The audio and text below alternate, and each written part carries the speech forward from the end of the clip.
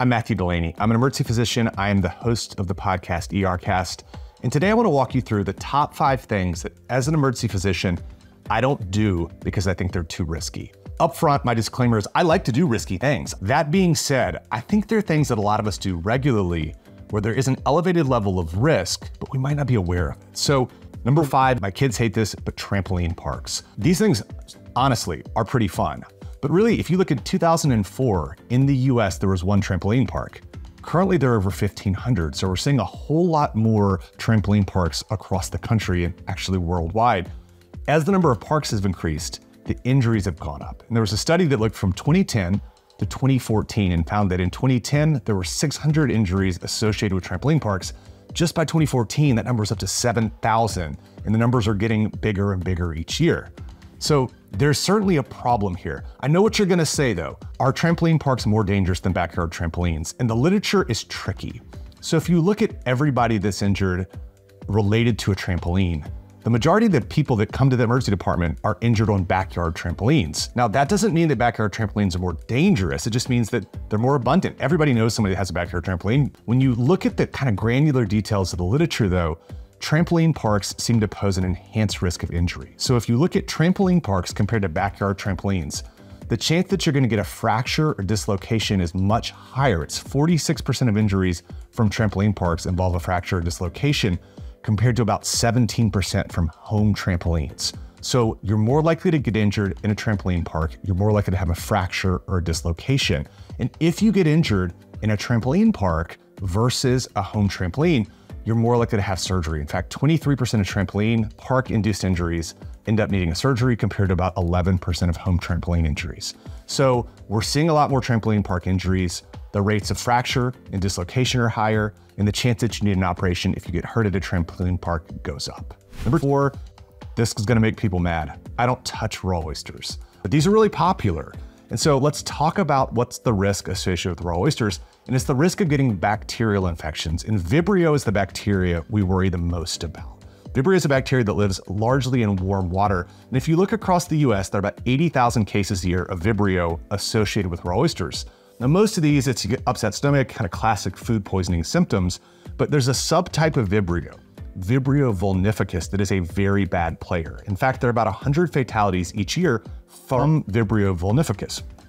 And so if you get Vibrio vulnificus, the chance that you die is about 20% per case. So you're out there eating oysters. Number 1, they're disgusting. Number 2, you're just waiting to see if you happen to get the oyster that has Vibrio, and worst case, has Vibrio vulnificus. One of the other problems with oysters is there are a lot of myths out there that I've heard people say, I've even said some of these, that involve, can we mitigate the risk associated with oysters? One of the things that gets said a lot is, well, I get my oysters from a clean place. The water's not as polluted as other places. That is, in general, I would say, get the less polluted food. But the problem is that Vibrio is largely a product of being in warm water. It's not directly related to pollution. So you may have oysters from cleaner water. That's not been shown to decrease the chance that you could expose to Vibrio. One of the other myths, and this is an old myth that I heard growing up in Mobile, Alabama, is that you gotta watch out for raw oysters in any month that doesn't have an R. So the warm weather months, May, June, July, August. Generally it's thought, well, the water's warm, there's probably more Vibrio, so we stay away from oysters then, yet out of season, when it's cooler, it should be safer to eat oysters. That's not true at all. The literature tells us that if the month has an R in it, so the fall, winter, and early spring months, about 40% of cases of Vibrio occur during those months. So is it a little safer? Maybe, doesn't mitigate the risk. One of the other things this is, okay, well, maybe raw oysters pose a threat to us, but I'm not gonna eat a lot of raw oysters. It really gets into almost playing Russian roulette with raw oysters because there are fatal cases of Vibrio vulnificus that have been associated after eating just 3 oysters. So for me, it's easy to move past raw oysters. Number 3 is road biking. I used to love road biking, but then I had a car almost hit me and I thought, this seems kind of dangerous. So I dug in. I think road biking is too dangerous for me to do. The most recent literature tells us you are 48 times more likely to be killed on a road bike compared to a car per kilometer traveled. I don't like those stats at all. So can I mitigate the risk some? Maybe. So it's very clear that if you bike in safer countries or safer areas, the risk of dying goes down. For instance, Your chance of dying in the US on a bike is 3 times what you see in Germany, and it's 6 times what you see in the Netherlands. So other countries do have safer approaches, and generally that's having dedicated bike lanes. But that being said, when you really push the literature when it comes to road biking, this idea that I can be safe is probably a myth. And the idea that I can avoid an accident, you're not the problem. I wasn't the problem. It's the people driving down the road that don't care about road bikers.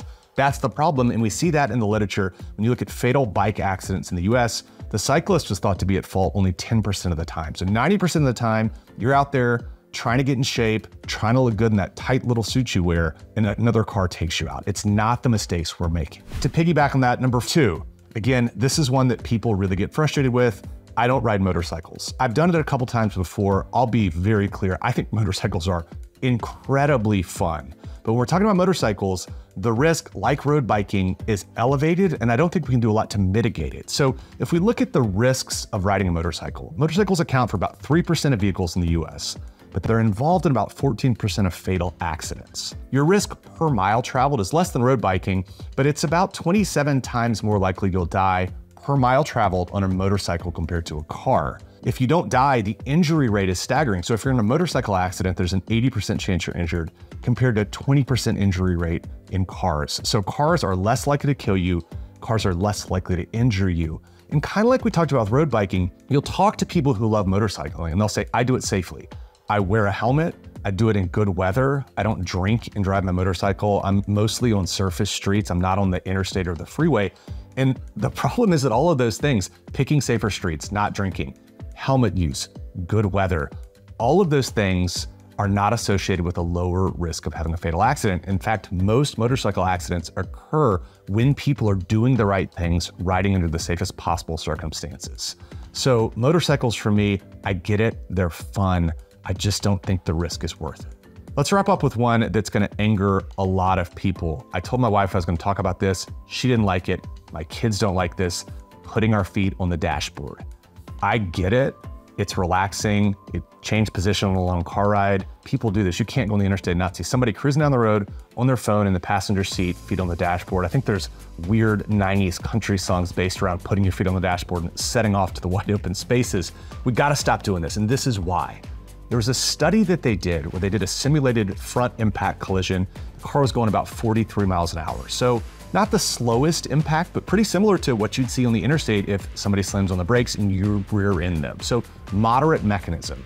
And they found that if you had your feet on the dashboard, and they did this using crash test dummies, when your feet were on the dashboard, the chance that you jacked up your pelvis, hips, and legs is much, much higher, whether that's from the dashboard or from the airbag going off. But you get this really, really increased risk of horrible injuries to the lower body that you don't see in similar tests under similar circumstances when the person or the crash test dummy is sitting. So there's the risk of bony injury.